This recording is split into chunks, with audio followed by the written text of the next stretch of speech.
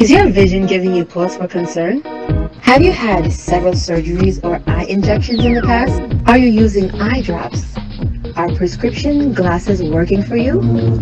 If you answered yes to any of these questions, tune in to get pertinent information from me, Lady Day, and Dr. Prince, a low vision and blind rehabilitation specialist.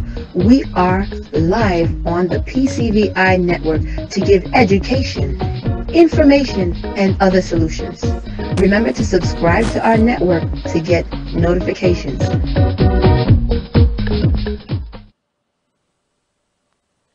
Hello and good evening. You are watching PCVI Network, and I am your host for the evening, Lady Nay. This is Healthy Vision, and on this show we talk about all things that are pertaining to your eyes, how to protect your sight, or if you may have lost your sight, we give you information about things that can help you, services, different methodologies of still managing and functioning in this world. So, thank you for tuning in. Thanks for watching. We're going to ask for you to share the show with your friends and with your loved ones. And I'd also like to welcome Dr. Prince. Good evening, Dr. Prince. Good evening, Lidine, and good evening to everyone wherever you are watching the show tonight. So I'm so happy to be here yet another week and another month now. We're in the month of December, and every month there's something that we can focus on in terms of the medical field, in terms of vision and eye safety and eye care. So from what I understand, last week Yes. you gave an introduction of all the things that they're going to talk about that we can focus on in December. But I'm just going to just quickly emphasize that while the parents are getting ready to give their children all these wonderful toys and gifts for Christmas, the parents are saying, you know, how much is this going to cost me? Where do I have to go? Where can I find these things? And the kids are saying, Mommy, Mommy, I want this.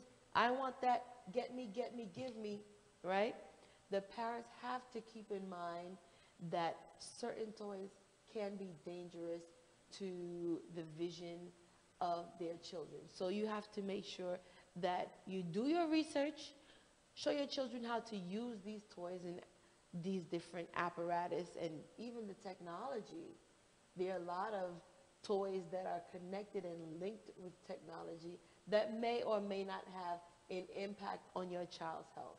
But especially when it comes to technology, make sure that you give your children limits, boundaries, and don't let them just stay on these electronic devices for hours and hours and hours on end. You know, I know parents need a break and they need some peace and quiet. And when these kids are on these things, it is very quiet. But that's not the only way to get your kids' minds occupied. You know, there are a lot of different alternatives. So please keep in mind your children's vision when you're taking into account what type of toys and things that you're going to get, right? Yes, you see what you're missing. I see now why everyone was asking for Lady Nay. Because a lot of our PCVI fans that watching Healthy Vision was asking, where is Lady Nay? Because, well, uh, just to let you know, as we talked about it last Tuesday, but this month, December, is called is Safety Toy a Celebration Month, like as you said. But it's not only for kids, it's for anyone because everyone share gift together. Yeah. And I believe some of you may decide to give an iPad to one of your parents. Some of you may decide to give a computer to your parent or a cell phone anyhow. Now, remember what we always say to you. Make sure, even if you have this type of device, they have, when you're using them, make sure if you have an iPhone, in the setting, there is what they call the blue filter. Make sure you go and put on blue filter because we don't want the blue light. Because blue light, whatever, because there is two types of blue light. There is one and that's good for the eye. It's called the blue light itucos, but it's a French word. Now that help you with sleeping. But there is one that can damage the eye, what they call the blue violet light. You know, this one will, you need to have protection. That's why you see most of the school for kids that wear computer or for kids that use a smart computer, when they have glasses, they always have blue lights on it. Like you see my glasses as I'm wearing, and it seems like Lady, we have blue light protection because research already proved what's coming in the next in 2030. You know, so many people will have vision issue related to those all these electronic devices. But we don't want that happen to you. As you can see, a lot of university already doing a lot of research to see how they can face what's coming in. But we ahead of you know, during the holiday season, like the same way like American Academy of Ophthalmologists said, they don't want this celebration to turn to a tragic moment, because even if you're going to open a champagne, you know, consider the safety aspect. Definitely. Don't let it spell in your face. I may think a lot of people may say to us, what you talking? We've been celebrated for all year. But this morning I was watching one of the shows on Channel 7, and Tama, a show that was showing even some of the kids that in campus that doesn't come home. You know, a lot of them, you know, when they celebrate this type of situation, they overdrink. You know, there is at least 1 or 2 cases that kids that die. Oh, that's you know, the stuff like that. worst. We don't want this type of situation. That's why even we focus on vision, we want to advise you. There is a lot of good toy. If you want to buy, I want to IT can show you some of the toy. We did show them last time. But Lady is here with you. Yeah. This And type. I gotta share with my people, so Yes. I And make sure. these type of toy, even if you can get them for your kids, they can help them improve the fine motor skills. Some of them improve the knowledge, you know, the brains, whatever aspect of development that may be limited. They can improve them, because I can see a lot of there is something you can look at too. There is some when you buy some of the toy, make sure they have some safety. There is some code I believe that MST code. If you see that when there is some safety on this type of option in this stuff, make sure the safety option exists. And I don't know if you have anything you want to say. Well, yeah, because, you know, this whole thing about what you're talking about, the negative side effects that are coming in the future, is because there's no balance, there's no control. So now we don't want these things that are created to help us, we don't want them to hurt us. So we have to set controls and set boundaries. I know a very good friend of mine, Mary. How you doing? Mary told me that if her daughter wants to be on the phone or on the iPad, she said, as much as you're on the iPad, then when you're done, you have to read for the same amount of time.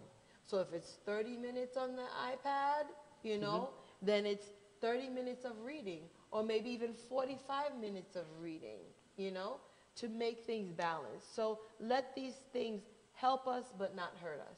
Yes, and you said it. The people that do research, all the professionals, they are doing the work for us. But what we do in the industry is just educate you, you know, and advise you. If you have kids, like you said, that's going to use iPad, that's using computer, that doesn't mean the kid has to have some issue in the eye to get them computer protection. Make sure you give them some glasses that have blue light protection on it. And what you mentioned also about the champagne, when you're opening your champagne, guys, especially, we have Christmas coming up, we have New Year's coming up, make sure you aim it away from anyone, you know, who's attending your parties. We really want you to have a healthy and a safe holiday so that you can start the brand new year 2020 with health and really good vision, right?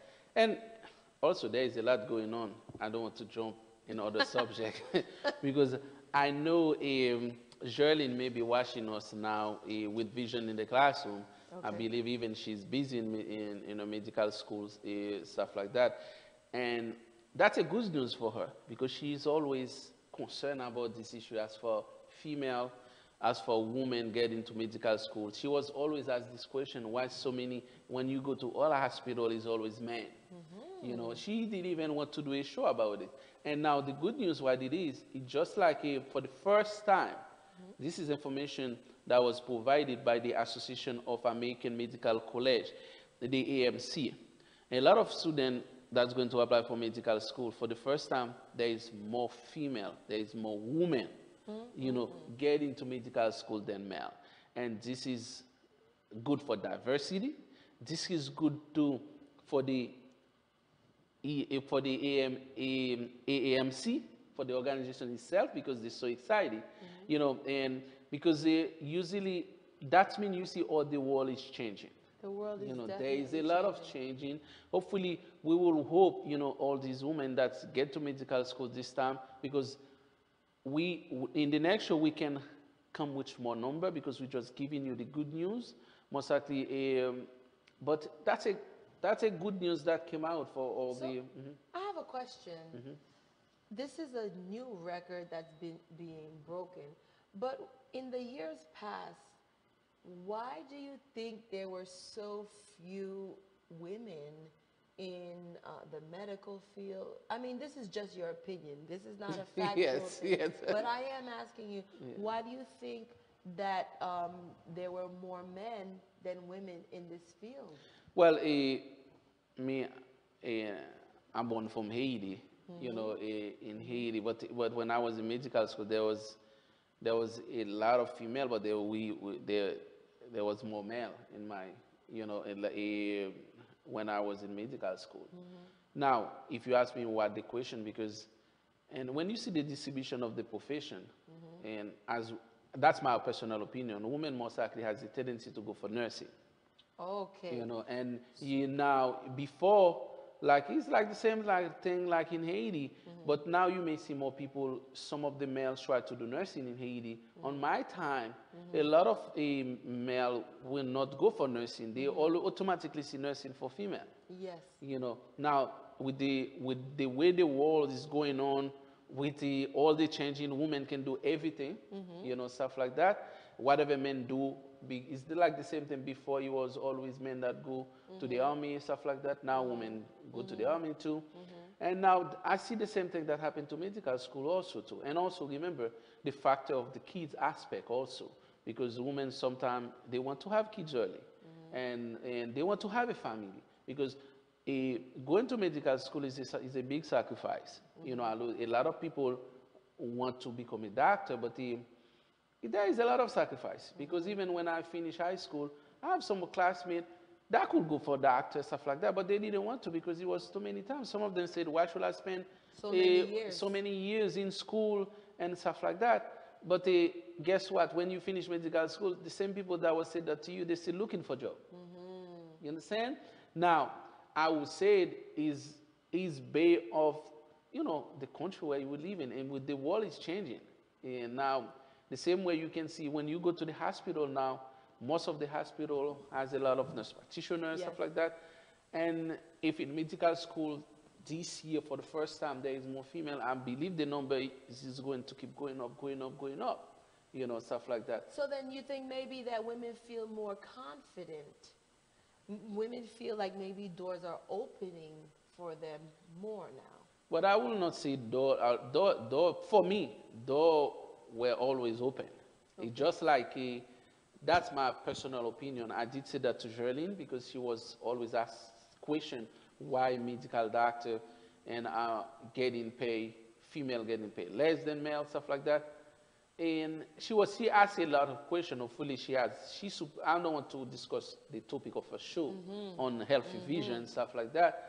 But what I would say about all these things, it's just like I feel like some of the female, maybe they will not work at night, you know, because male can do overnight, stuff like that. Maybe now a lot of changing, you know, some of the female may don't want to leave their kids and to go to spend night at the hospital. Sometimes they next to their husband, they have to go and they have to be on call, they have to do this, they have to do that. And there is a lot of changing now, which is good. You know, which is good for diversity, which is good for the way the war is going on now, stuff like that. That's good. But I know you may have other questions, but we have a lot of topics in the A lot news. of topics, The a news. lot of topics to talk about. Yeah. But just touching on that, you reminded me of a few of my personal experiences. Well, when I was growing up, my mother was an emergency room nurse.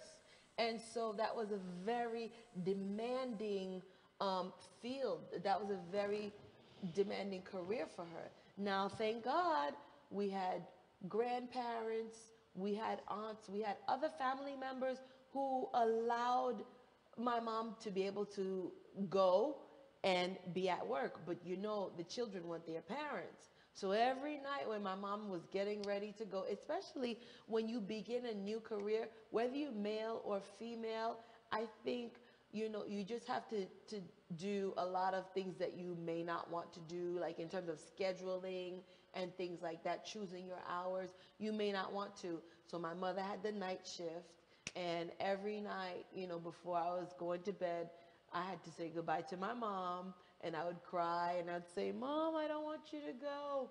And so, it took some years. Eventually, she was able to change her hours, and she was able to work during the day and be home with me in the evening. But I know we have a lot of subjects to go, but the Healthy Vision is providing information.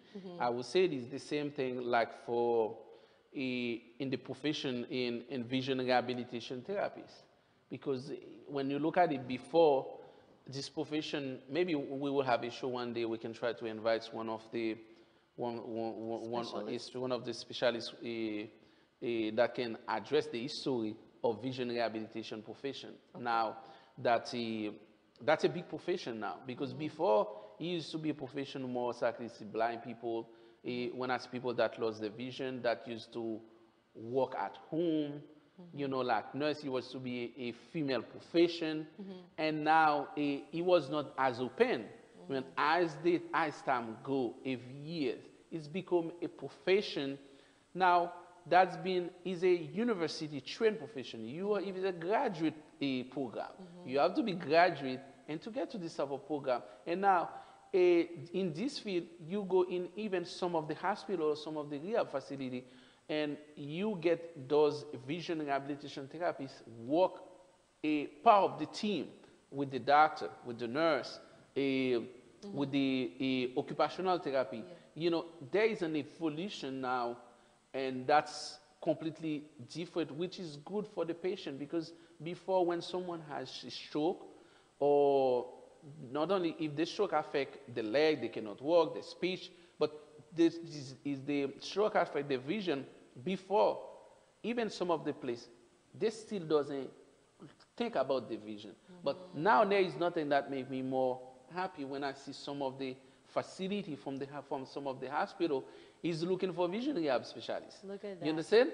For people that when their vision doesn't come back, because they start understanding the importance. The same way you get you need a physical therapist, or you get an occupational therapy for the fine motor skill. Or You get speech speech therapy for the speech. For the vision, if the vision doesn't come back, you don't let it go. Stuff like that. I know we have a long way to go to educate the ophthalmologists on it, to tell them, because I have so many stroke patients that lost their vision for a while. And some of them, when they come for rehab, their vision come back.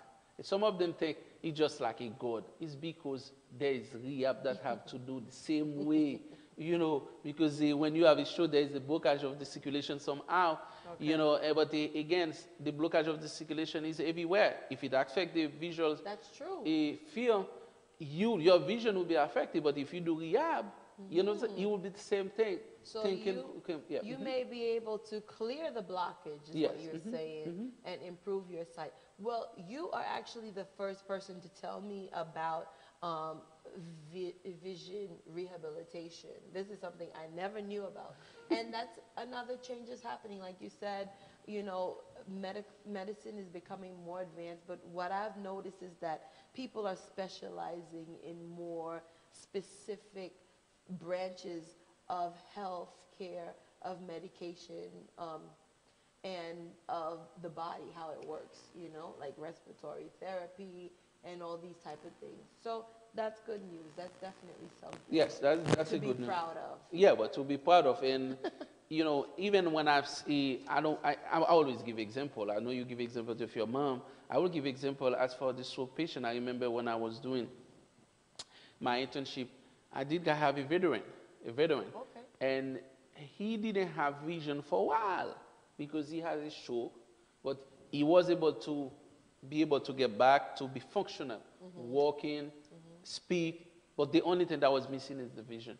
When he get to the VA, and automatically everyone they already send him where they're going to because he's completely blind. They're going to give him device that he's not going to use his vision that can help use the other senses like auditory stuff like that. When he came and I look at him, I talked to him, he said to me, "Has his soul?" And and I know the vision specialist that was there, and he said he referred him to the IT people to see what they can help him. I just go and talk to the low vision specialist. I said, if you give me a chance to work with him, I believe we can have some vision. And I know if I was listening to my supervisor at that time, my supervisor said to me, "You don't talk." And because me, I'm deaf for That's experience, stuff That's like the that. whole point. Yeah, and I just don't listen to the supervisor. What he said to me, I go straight to the patient? no, I go to the person head, to the low vision specialist at that time, that the head of the department. I said, if you give me a chance, I can work with him. Just give me a chance to work with him. When I work with him, and first I start doing rehab with him. When I look at, I see light, and from light, and I do That's what a they good call sign. yeah I do what they call I do what they call a scientific viewing skill. This is a skill all low vision rehab specialists or low vision specialists know about it. All the ophthalmologists know about it. But for people that doesn't have the knowledge, it's called sweet spot. When I tried to do a different assessment for him, I saw he can identify. When I put 0, he said to me, I saw something, but it looked like I saw 1. When I give him L, he told me I. I said, that's good. That's an improvement. That's And feedback. yes, that's when we start working. In less than 3 days, these guys was able to give me all the alphabet Wow. and read the number, and I go back to the low vision specialist. I said to him, he had some vision, and now he put him back in the low vision. Wow. He said, okay, put him back in the low vision. They were able to give this guy some glasses and give him CCTV to be able to practice at home. Because this is one of the things what I'm going to say, or vision rehabilitation therapists or vision rehabilitation specialists, or they can help, but a lot of the ophthalmologists doesn't know, or the help can form. Because sometimes in their mind, and they just focus on different things, or there is a lot of change you can make in some of the patients they don't even know. So But you never know. You never know where change can be made and where improvements can be made. So it's always worth a try. yes. Thanks for sharing that story with us, Dr. Prince. Well, it's about time for us to take a break. We're going to take a brief pause, and we'll be right back.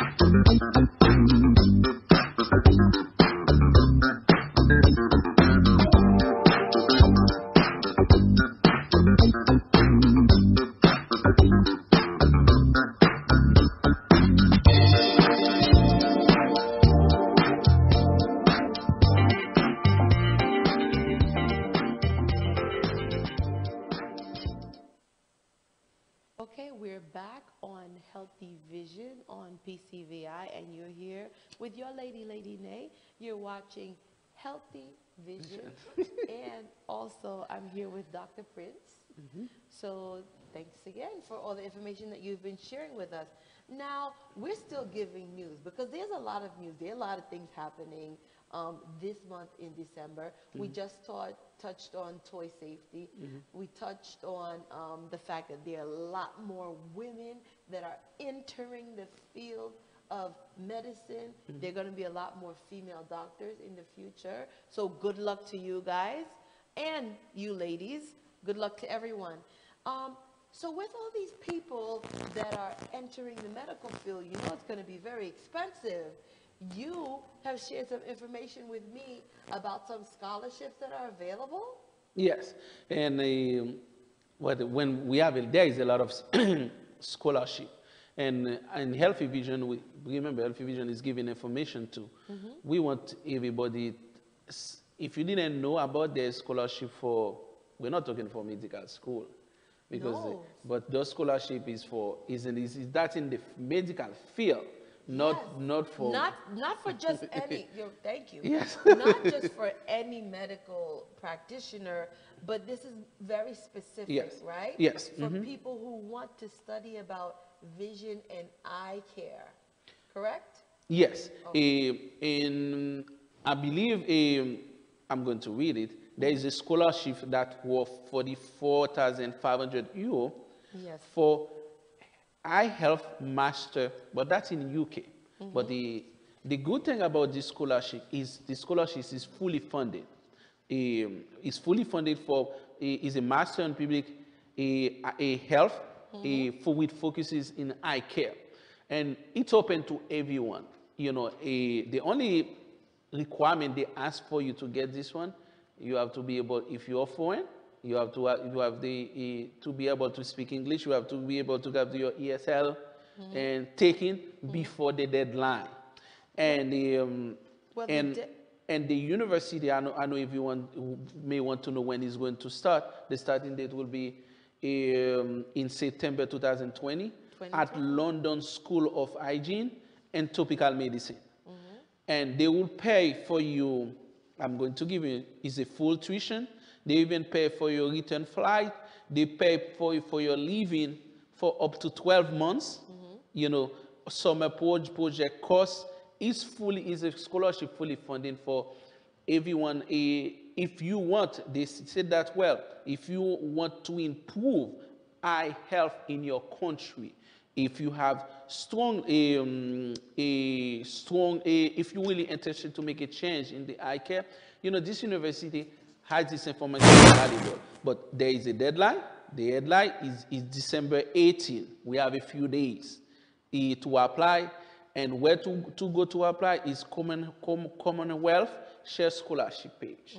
You know, I guess you can give more information. You can spell it for them. We want to know, to let everyone, you know, if you're interested to learn more about health, because this scholarship is not that you're going to pay. There is a limited number of people I know they are taking.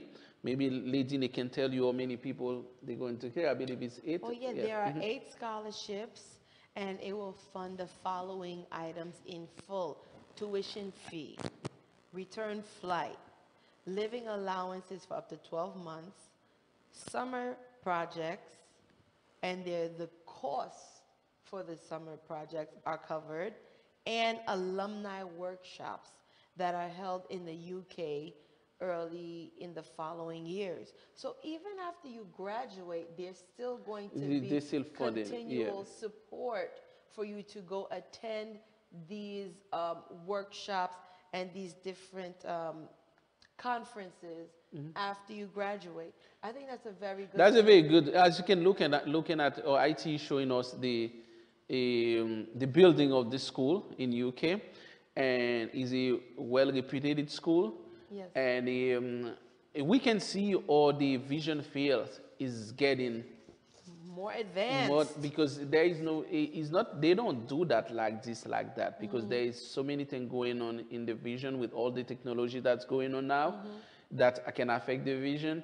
Even, but most likely for the developed country, big country like USA, but in small country like Haiti, like Jamaica, like the Caribbean, they still have a lot of cases from other conditions like conjunctivitis, like some basic, Diabetes. some basic infection, I'm talking most likely in the eye, that can affect the small country. When they call up, talk about public health in the eye care, is most likely political aspect, or we can help people, with the vision issue. It's a better program, or to improve. focus on prevention, stuff like that. That's a good news. Yes, so you can go to Commonwealth Shared Scholarships. You can look that up and then you can apply from there. There's also the MSc Public Health for Eye Care course. That's the page that you're going to click on, and then you'll get the information there. So like Dr. Prince said, that you have to complete your application by December 18th, 2019. But if you have some tests that you have to take for English language, it's called the EILTS. That one, they want you to finish it preferably by February 2020. Okay, well, that's good. So there's a little bit of time. If you didn't take the language test, you have a little bit of time. But if you want to apply for the scholarship, you have to get on that right away because the deadline is next week. Yes, we don't want to do, we give you information because I saw we don't want to say what we're going to say because some people, they get this information, they try to make it a big deal. They are doing this. This information is valuable for you for free. That means we get it, we share it for you because the university send it to us. They want us to share it on a network for them. We do what we're supposed to do. And the thing is that you never know who is watching and who's really, really interested in eye care in terms of the practitioner side, not just from the patient side, So this is a great opportunity. Yes, and there is more scholarship also. There is some, the second scholarship we're going to talk is for people with visual impairment. That means people that either somehow lost the vision or people that completely blind. And these people that lost the vision, if you have any family member that lost the vision and that's already went to go to school and that want to get a higher education, and the American Council for the Blind every year, I believe this year also has 21 scholarships. That's a lot. Yeah, and then they're going to give you money. It's from 1,000 to 7,500 US dollar. They will give you to support you, but there is a deadline too. Like is it the 6th? Yeah. No, the deadline for the scholarship, I was thinking you have it, for the scholarship for that American Council for the Blind has, they're going to start. We give you this information early, but the beginning will be when you can apply is on February 2020. Am I right? Yeah, February 2020. Now you can see we're showing some of the picture. It's for people that lost the vision. Now we get a lot of people that lost the vision and that been successful. And as in the French show yesterday, we talked about Nadine that have the same name like you, the first Asian that become a lawyer, in Brazil.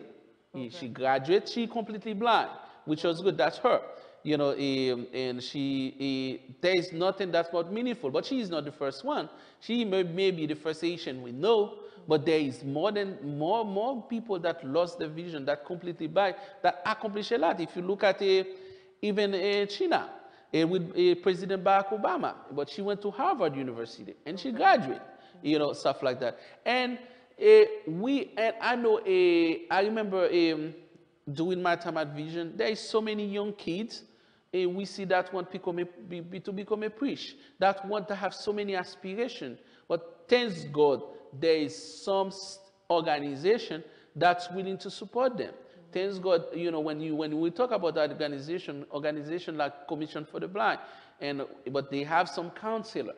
Those counselor, when you have kids that have goals, the only thing what we're doing now is give you information. Because if you have a chance, you have a kids that want to go to school, if you have a counselor, you have to sit down and lay out the goal for the kids and try to get the maximum for the kid. Don't think the kid is disabled or the kid doesn't have vision, that's enough. Any little bit, it's okay. No, because losing doesn't have your vision doesn't mean anything. And it doesn't mean that you think less or that you understand less. Yeah. Your vision does not affect your intellect. No. What do you think? No, specifically because the subject today we're going to talk, and I know we can interject from time to time, will be the visually impaired kids in school. Educating the visually impaired in school. Now, when you lost your vision, there is a big evolution in the as for education for people who is completely blind or for people who are partially sighted.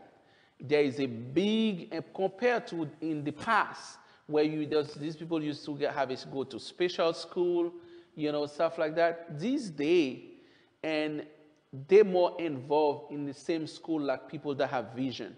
And it's always good specifically for kids because the interaction with people, it's good both sides. Let the kids that visually impaired or that lost the vision interact with kids that have vision. Is good for both of them. Even kids that have vision to understand, yes. They can learn from each other. And even for kids that lost vision, to be together with other kids that have lost vision, they can share their experience, do some form of competition between each other at the same scale.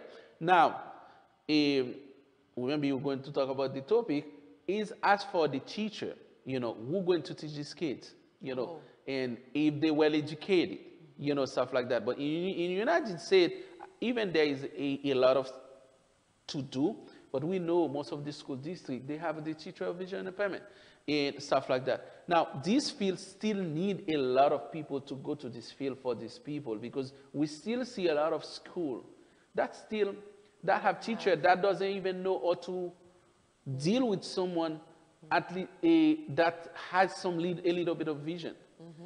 Sometimes it's not like sometimes they just don't know. If they just don't know or to deal with them, even if I see that very often. Even recently, I was at the hospital. Some of I don't want to say the name of the hospital. The patient that lost it. She was maybe most likely legally blind. I will not say completely blind, but she has a cane. She's coming. As soon as she's coming, the way the approach of even the nurse in the front desk is already put a stigma. Wow. You understand? When I say put a stigma, losing your vision doesn't mean you depend on everybody. The lady was walking and with a cane, and there was try to look a way out and try to figure out where she's going, and automatically they think she needs this, she needs this, she needs this, and they don't even communicate with her. That's why what I would say to even when to give her to fill out the application, when you go to hospital, you get someone that visually impaired, and as I'm said, well, you see, I take you one example. I can take example one of my patients. She said she's blind. She's legally blind. They put the sign on the desk, and when staff for her to sign, they don't even have the form of communication she used, because most likely she used well when she's writing. They just try to bring her staff and try to take her finger and try to put it on it, because this is what we are fighting as far. Like the same place, if someone comes to the press center, we have different form of communication. If you're completely blind, we offer you a slit and stylus, some form of communication. If you use well or whatever form of communication, we want that. When we said equal opportunity for everyone, we want all facility. It's not like only the hotel or some of the restaurant to have that form of communication. So let me ask you, out of curiosity, someone who is in that situation, their vision is partial or it's completely gone, what would be the proper protocol? How would you approach that person? Well, the proper protocol will be, first thing, if you if you have an idea of the health situation of the person, because we're talking about education, most likely you should, if the person is completely blind, um, it's best if you have if you know a little bit information about this person, because if this person born Blind. blind, or this person has vision and lost it throughout Yes. now. If the person did have vision before, the person may remember a few stuff. You can Okay. start in related to that aspect. All right. If a person is completely blind, you know which way to go. But if you don't know the person at all, you have to communicate with the person. So the Good morning. proper protocol is to first speak to the Person like a normal person. Okay. You know, like a normal person, and not like a someone that needs someone to do everything for them. This is not what it is. And you shouldn't start speaking loudly or yelling at the person. No, no, no. And you should hoping not that you should not that think would too, help. even because the person is looking at you, and if the person can see you now and you give the person something, the person cannot feel it, the person doesn't see you, the person is faking, or this is not, you have to try to understand the person, but you have to communicate with the person. And let's say if you go into a room with the person, you can say, we go in to the, if you can walk 2 or 3 miles to your left, to your right, Okay. there is a room, and you can communicate with the person. And now you can ask the person, well, I understand you completely blind, or you lost your vision, but which way you want to sign this paper? Okay. You understand? That's a And good which way, question. or which way you used to sign your paper? Is there any specific way you used to do this thing? You know, if the person has, some of them may have a signature guide. They will say to you, yes, I can sign. And you, when the paper, you will see they go to the pocket and take their signature guide. What You is a understand? signature guide?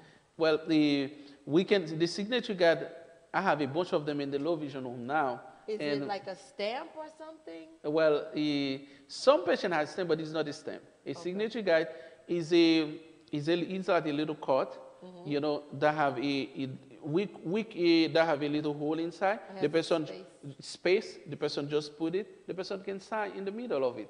Put the finger, stuff like that. There you go. And we give one to all patients, to all our patient that doesn't see well, you know, during their first visit. I'm And sure that because that's very if helpful. they need it, yeah. It gives them like a specific area Yeah. where they'll know that they'll write, and then they won't be all over the place. But you know, our Asian community, I guess if they use it 2 or 3 times, after that they say they don't need it. Well, maybe because your No, work is so effective. No, because they be able to just use their finger and put their Okay. finger and do it. This is a different way also. Yes. You know, but we want, as we do in the show, because this week again was a human right also too. There was a lot of That's stuff. very important. That was a lot going on. What we do in this show, we want everyone to know is communicate, try to learn. It will be good if a lot of business, a lot of facility, when you fill an application, you heard they said equal opportunity for everyone, Yes. stuff like that. If it's the case, and all the supervisor or the manager, they should have a training. They should at least get professionals from the vision rehabilitation field to teach them, or to do seminar for them, or to deal with people that lost their vision, you know, because I witnessed a lot. Because I remember when I used to be with vision, they used to send me an assisted living facility to see some of the patients. Sometimes you see the home health aide or the CNA, they're yelling at the person, you know, stuff like that. It's because they don't know. It's not like they think the person is faking, but that's unfortunate. But they don't know the person doesn't see. Well, they lack understanding and comprehension and empathy. Yeah. And empathy is the ability to step out of yourself and say, let me put myself in this person's shoe. Let me consider what this person is going through.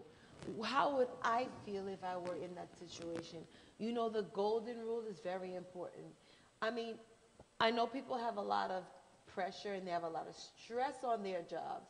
So they're probably thinking, my boss is watching me, or I have so many patients to see within an hour, you know, I have 20 people that I have to help. Everybody's calling me and pulling me this way and that way. But that's where you, as the healthcare professional or the caregiver, when you step away from your work, you really need to have some calming practices, some practices to de-stress and to neutralize your feelings that will get you back in balance so that when you go back to work, you can have some compassion and some understanding for the people and for the community that you're serving.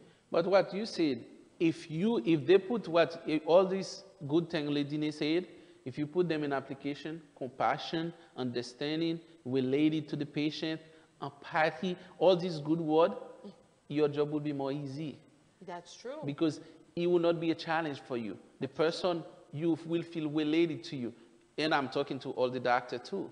The person will give you more information. The person will not afraid to tell you what's going on. They will cooperate with you more easy, and your treatment will be better. Now, because this understanding doesn't come out with the person just come in, you just put the person in a machine equipment, glaucoma, this, and after that surgery, go home, sit down, take a few minutes, and let the patient communicate with you. Because this morning I have a patient coming in, and he said to me, I see well. Or yesterday I didn't have any problem. When I wake up this morning, I don't see. And first thing when I'm looking in, all my eyes all red. That's a scary feeling. Yeah, but you have to show the person you understand the pain he's going to. First thing I try to, a guy that used to read up all the letter all the way down up to 2040 and even 2035 last week, and today he cannot see even over 200. It's like he's even worse than legally blind. Well, that's a shock. And I'm standing, he said to me, I'm showing him big low vision number. He said to me, I look like if I see a face. Wow. And and his kids was there. His kid think he's faking. The kid said, well, why you be able to drive and now you said you don't see? Because, and I said to the kids, can you step outside and you have to show empathy, sit down and understand what happened. And he be able to explain to me because he just using a ointment last night. That's make his eye blurry. You understand? But he will not have chance to, he said to me, maybe they put too much in my eye. They do this, they do this, they do this, they do this, they do that. Because this is the stuff. Before he left, he was able to see and when he get home, he called. He said to me, he'll be able to see. Even he did give a whistle here. And now he didn't even see what they showed him. He called back and said, when I get home, I see what I get shot, stuff like that.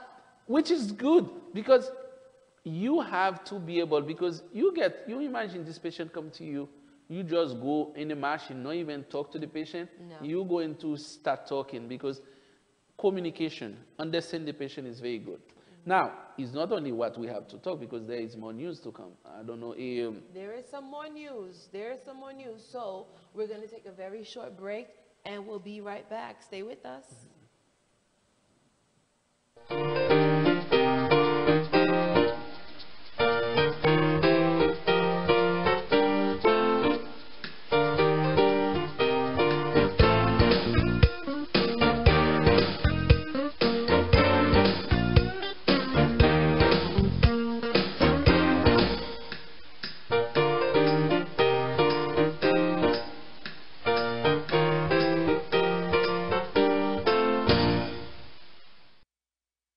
Culture, société, politique, économie, santé, environnement, géopolitique, un franc-parler avec Ronald Léon, chaque mardi 7h, 8h PM sur le PCVI Network, Ronald Léon Show, le show le plus chaud du web. Suivez-nous sur notre page Facebook, la chaîne YouTube et le site d'internet de PCVI Network. Enfin, sur la page Facebook de Ronald Léon Show.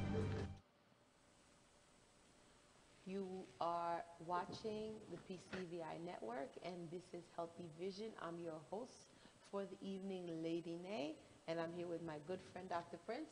So we've been sharing a lot of good information, a lot of news, I think that, we've been in the news for a good 30 minutes now, but that's because there's a lot of good news Yeah. to share. And so now there is good news in terms of money, money, money, and wages, and what people with disabilities have been earning. Can you share some more of that information with Oh us? yeah, I get recently, most likely Friday, Friday, not Friday tomorrow, Friday. Now, the reason we're talking about the wage discrimination, there been wage discrimination for people with disability. It's not, when we say disability, it's not only for people with vision loss. People that have a In a autism, wheelchair? yeah, on autism, wheelchair, or Down syndrome, and all kind of disease. As you can see, these people, a lot of them went to work. Some special agency hire them and they work, but these people in some of the state, they don't even give them minimum wage. And Wow. now, and one the story that was so bad is like one of the big agency that called the Goodwill, that are You more of admire. them, It's yeah, a very well respected agency. yeah, and this industry been paying them less than minimum wage. Wow. And while the CEO, in 2015, and I get Gibson, who is blind. James Gibson. Yeah, who is blind himself.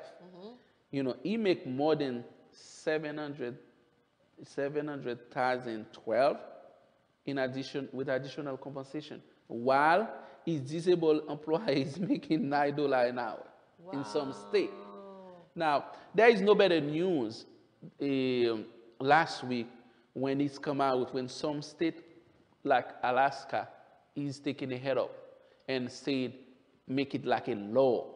No one should pay people with disability less than minimum wage. If anything, people with disability, they need just as much financial stability as anyone. Yes. They may need more. They may have to pay a caretaker or a caregiver to do things for them, to do services for them, probably go run errands, go to the store, or prepare meals for them.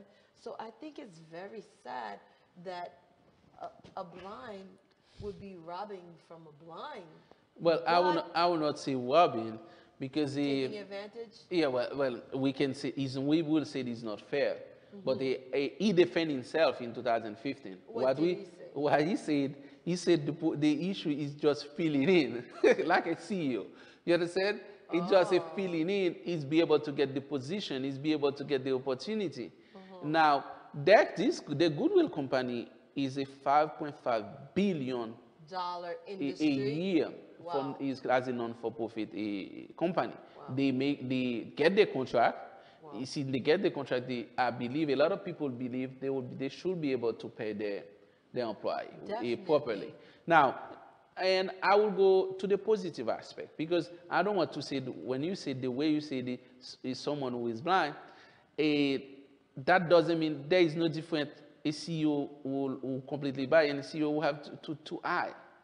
You Yeah, understand? but you would expect that the person has more understanding. Just like, you know, for me, we were talking about medical students being more so, like women increasing in that field.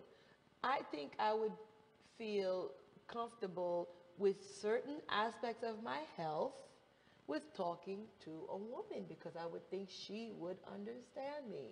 You understand? Okay, but someone who is lost the vision, or Well, that's we born different. blind, there's equal. They don't think they think different like you. The same way we see you have your vision, and I do have mine also. But we're talking about what's fair. And I'll go to the field and learn how to deal with people with vision loss. And but this is not something that make me more happy than working with them. Okay. Now, Okay. And So it's your but passion. yeah, my passion, but the passion I have, I don't expect to someone who doesn't have vision to have the same passion. Oh, I understand You that. understand? That makes Because sense. we just have to just don't I'm trying to don't even think, because he may get the position in that organization because of his disability, but I don't expect him to have the same thinking like if he doesn't have the passion, the Okay. passion, because he's thinking like a businessman, like a CEO that won in an organization, stuff like that, and that's why to make more profit and try to get bonus, What you're like saying makes a lot of sense. like other people do. So he's not thinking like a doctor who wants to improve the vision of his patient. Yeah. He's thinking like a millionaire who wants to increase his money, and he doesn't care how his money is going to increase, whether he's taking it from people who can see or people who are blind. He just wants his profit margin to be high.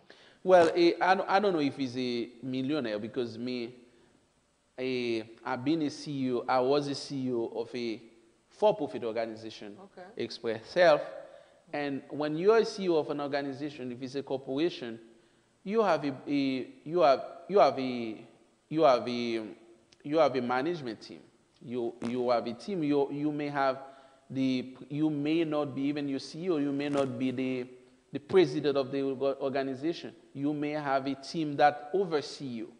Your role as a CEO is to not only oversee, is make the vision of the organization, is make it applicable, because he is a CEO of a company. He has to sustain the company. He has to make the company make profit. If you take it as a CEO standpoint, I don't. Of course, if you work hard, that he can. If all CEO get bonus, how many CEO of any company from Wall Street that making million? You understand? Now you might be surprised, because because this is the first time you heard someone that lost the vision is making over close to 800,000 a year. You understand? Usually, he's orthopedic That's surgeon. not common. That is his orthopedic surgeon. Maybe I will not say that's not common. Maybe For in a your completely environment. blind person, yes. From what I'm hearing, like I haven't really heard of that. Yeah, you know? yes, because that's one of the reasons we are making the show, to educate a lot of people, because when you lost your vision, that doesn't mean you cannot you cannot think like anyone else. That doesn't mean you cannot manage a company, because the company is managed is $5.5 billion company. You know, can put someone that have 2 eyes and the company go shut down. You understand? I'm just explaining. I'm seeing him as a position where he is as a businessman. Yeah. Now, as a businessman also, you have to do what's right. That That's doesn't mean right. what he does is right. Now, that doesn't mean, even if let us say, it's a non-for-profit organization he has. I believe he has a board. I'm just explaining. He has a board. So and there are other members that make decisions on yes, that team and with him. he has, because they just hire him as a CEO. The board give him the vision, the philosophy of the company to make it applicable. Execute it. To execute it. Because this is what he's doing. Now, if you are not in business, you will not understand his position. Now, if he may decide, if this is not right for people that work for me, I may decide to step down. He may decide to bring it to the board of the organization. The board of the organization may say, if you cannot do it, I will replace you by someone else. He may try to save his job. Now, it's up to the whole company. Like you see in the Press Center for the Visually Impaired, we have a board. Our philosophy is to enhance the quality life of people that doesn't have vision. But unfortunately, the community where we are, the people doesn't have money. You understand? And for the little help, for what we've been doing for a lot of people in our community, if the whole community just understand, focus on human resources, focus on helping each other, you know, Press Center will be far away, because you see, this December, we have so many patients that just need a binocular telescope, just need a bioptic to be able to watch TV. We cannot give them that. And we've been asking, you know, some people just looking at, they may, in their mind, the philosophy is not there. Because we have to educate, because a lot of people, you know, you have to, you know, to be able to help. Yes. Yeah. And the thing is that when you help a nonprofit organization, you do have certain tax benefits that will come back to you too. So these are the things that you have to keep in mind. I know that, you know, I heard something recently that the average American doesn't have a savings account or doesn't have anything in savings. So things are a little bit difficult for everyone. But when you kind of weigh things, your expenses, and you say, okay, this thing that I'm doing, is it very necessary? Is it for entertainment? Is it for fun? Do I need it? Whatever. You'll be able to manage your money well. But we are talking about wage, more wage equality for people with disability. So, you know, Dr. Prince, thank you so much for helping us to see things from a CEO, from a businessman standpoint, and also from a doctor's standpoint who wants to see his patient's vision improve. So whether you have sight or you don't have any sight, we definitely want you to have more compassion and understanding for those who are not of the same path of you. They don't have the same experience or the same situation as you. But we do want you to have more understanding and definitely to have a healthy vision. So with that being said, we're going to end the show. I think I we guess talked about we still have one more news to get. more news. Yeah. Oh my goodness. And we cannot end this show so quick. You have two important news, one from New York State Department of Health. The other one is to advise everyone, because I know a lot of you may want to apply for health insurance. Maybe you can take a break before we will So bye-bye. then we'll take a break and we'll be right back.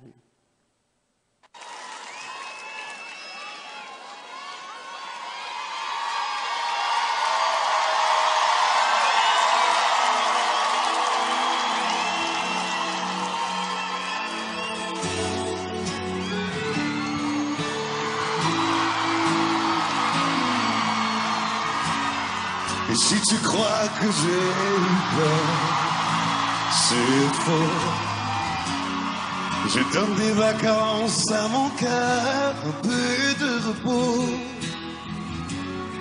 Et si tu crois que j'ai eu tort, attends. Respire un peu le souffle d'or qui me pousse en avant.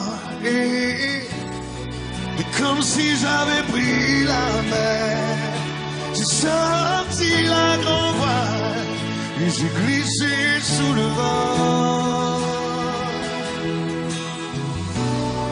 Et comme si je quittais la terre, j'ai trouvé mon étoile, je l'ai suivi un instant. Si tu crois que c'est fini, jamais. C'est juste une pause, un répit après les dangers. Et si tu crois que je t'oublie, écoute, ouvre ton corps au vent de la nuit, ferme les yeux. Fais comme si j'avais pris la mer. J'ai sorti la grand voile et j'ai glissé sous le vent. Et comme si je quittais la terre, j'ai trouvé mon étoile, je l'ai suivi un instant. Et si tu crois que c'est fini, jamais.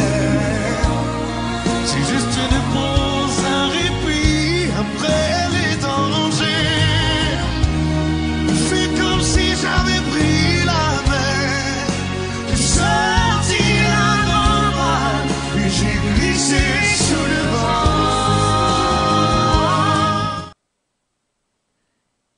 We're back on Healthy Vision on the PCVI network. I'm your Lady Nay, and you're Teaching Healthy Vision. And before the break, the good doctor reminded me of a few things that we really need to touch on before we conclude the show. Yeah. So help us to remember this thing about conjunctivitis. Yes, there being the reason we have to talk about it because there is a virus outside because we see most likely I would say it in New York State because there is so many people when they wake up for some reason or not they wake up their eyes all red or the eyes itching them or they have secretion. Some of them even say they have bloody secretion stuff like that coming Wow, out. Some of leaking them from the eye? from the eye, and both leaders is swelling, Puffy. stuff like that. And this is but it can be, that's what we call the pink eye. I was going to ask Yes, you that. that's what we call the pink eye, but it can be conjunctival bacterian. It may be related with bacteria. It may be related with virus. It may be allergic also too. So you're saying that conjunctivitis is pink eye, but if there could be different reasons why Yeah, yes. you're having those symptoms, so you really want to know exactly why you're having all that redness and discharge, itching and burning in the eye. Okay, that's yes, and that's why we have this picture to show you.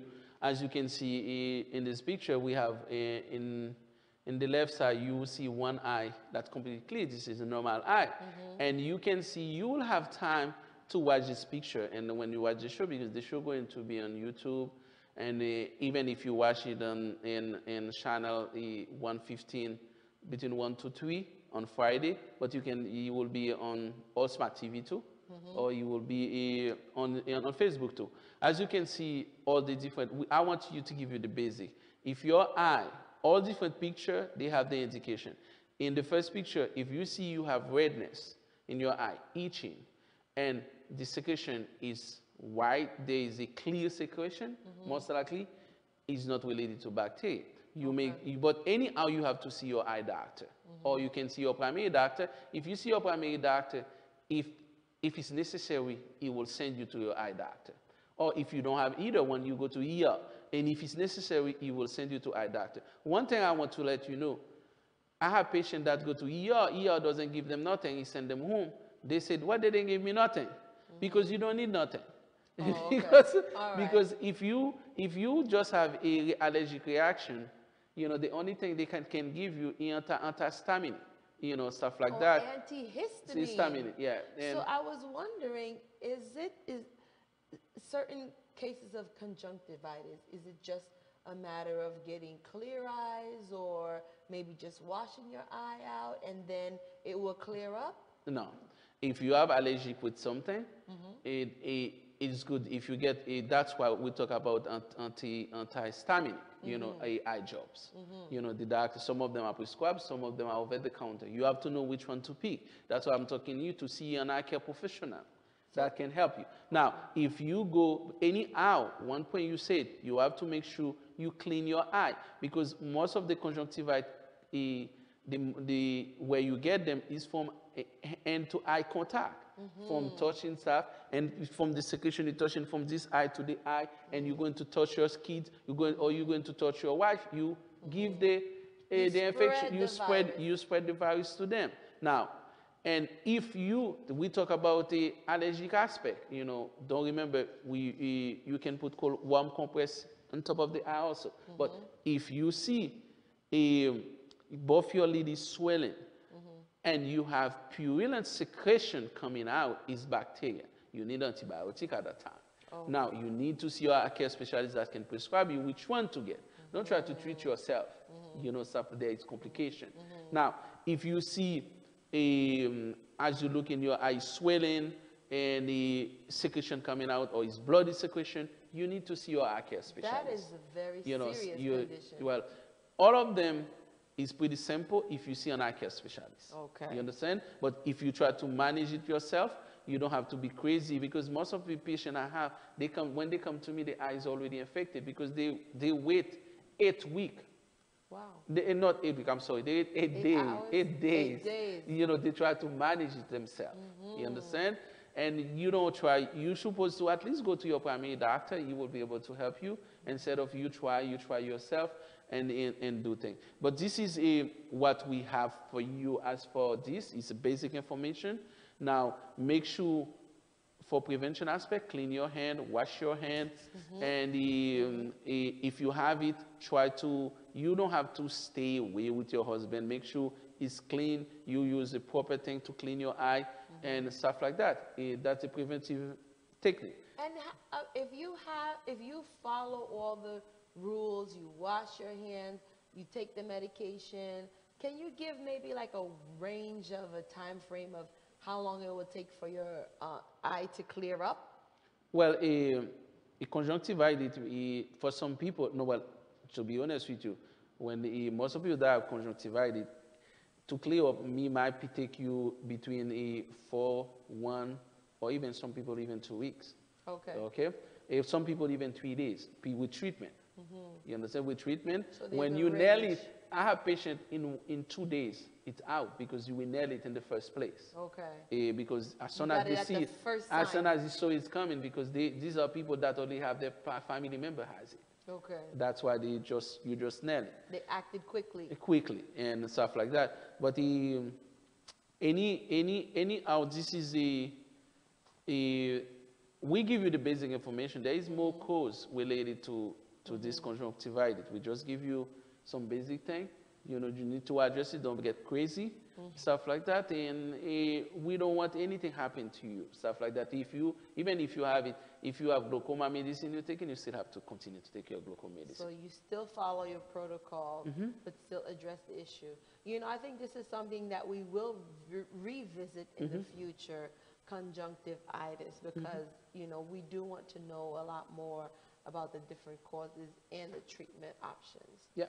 Now, there's one more deadline that we need to tell everybody about, because one of the reasons why people don't want to go to the doctor or the emergency room or seek medical attention is because they do not have proper health insurance. So right now, we have the enrollment period for health care insurance, and this is something that's very important for you to take care of and make sure that you're enrolling. There's so many different plans that are available these days, and, you know, take your time, read through them, and choose the best medical plan that is right for you, because this deadline is coming up Sunday, December 15th, 2019. And you really need to make sure that you give special attention to this matter if you do not have proper health insurance. You can go to healthcare.gov, healthcare.gov. And guys, please make sure that you take advantage of this opportunity during this enrollment period, because when it's gone, it's gone. And you really want to start the brand new year, 2020, with a peace of mind, with more rest, with more ease, knowing that, God forbid, if anything happens to you, you know, throughout the course of your day, that you can seek medical attention, right? That's good. I guess I know you're laughing. I guess Lady Lady said it all. Remember, if you don't have insurance, this is the Sunday, the last day to apply, unless you have a special enrollment period, like for your job, stuff like that. Yes. Just make sure you go get it. Or a change of status, maybe if you have a baby or if you just get married. Outside of that period, I think there are some certain situations where they're willing to accommodate you on your job, if your job offers you health care. But I guess this is all we have. I guess now is the time for the testimony. I don't think we're coming back. Yeah. Unless you're coming back yourself. Not for the evening. Yeah, but I guess let the fan hear from a testimony from some of our patients. Because what we've been doing in Center, instead of getting a review on paper for Center, we get the patient talk. Okay, You know, there you and go. they decide sometimes they want to be part of the network. They watch the network. They said, I want to share my experience. Yeah. We let them go, I guess. Well, that's beautiful. I think that's something that we definitely want to hear. So as we say good night and goodbye, we're going to leave you with some very grateful and appreciative patients of Dr. Prince, and they're going to share with you their own personal story. And I think that's a good thing, because that's not something that they have to do, but it's something that they want to do. And so I think that this situation where they're sharing their story, it will be able to help some of our viewers. So I thank your patients in advance. I thank the viewers in advance. I thank the healthcare professionals, and for everyone watching. Enjoy the rest of your evening, and we're going to leave you with a testimonial.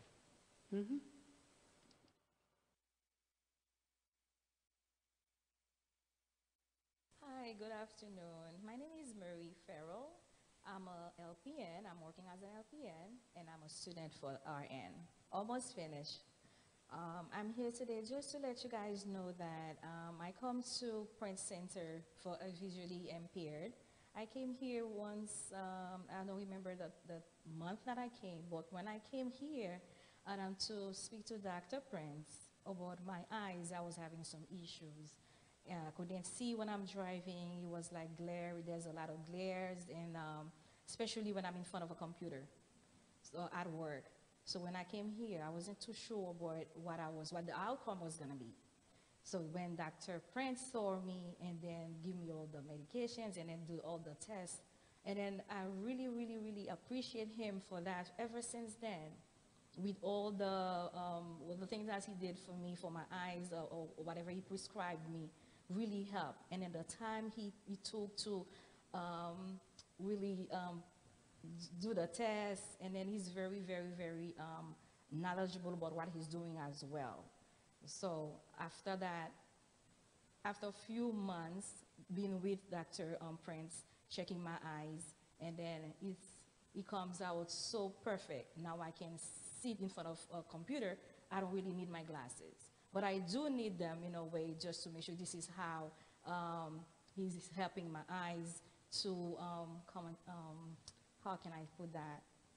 Open my eyes with the medication that he put on my glasses, because he did put something in my glasses that I can really see with them, and then that can help the eyes like get better.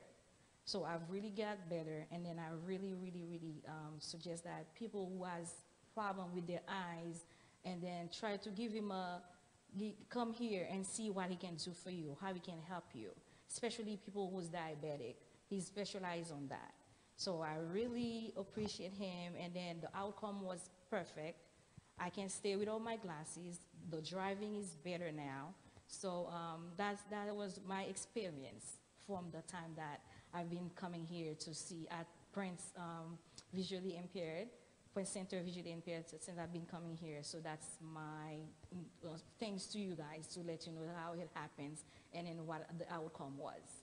So I thank you guys all for this. So I know it's the end of the year, so we all need to check our eyes, and then the new year is coming. It's either the end of the year or the beginning of the year. So we all can come here and then see if we can, check our eyes when it's time for you guys, when it's due for you guys to check your eyes. It's a good place to come, and then everything is, I'm not saying perfect, everything is very good here. With Dr. Prince, you guys, good to go. I thank you guys for watching this. Thank you. That was my experience. Thank you.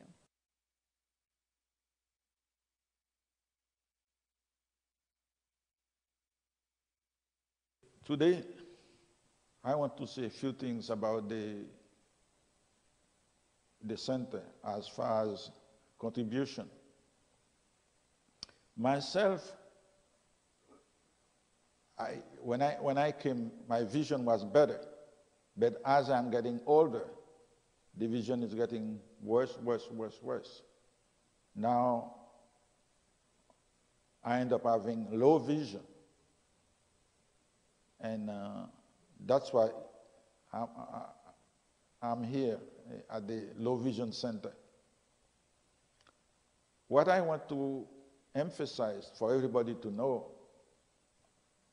what can we do for the center as far as contribution?